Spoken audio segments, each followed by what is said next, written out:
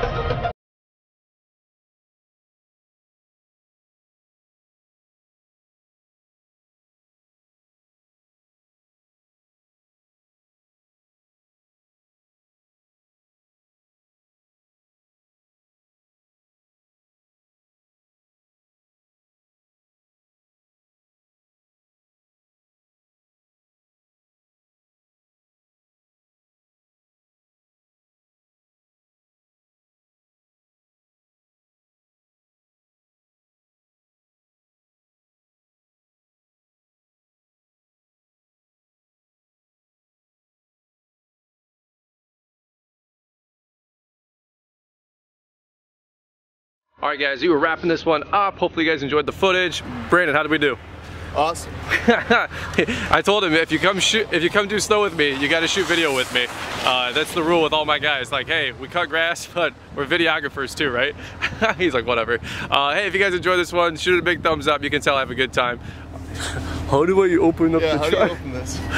I got the child safety lock on. No. All right, guys, don't forget to like and subscribe. And guys, we'll catch up with you soon. Bye bye.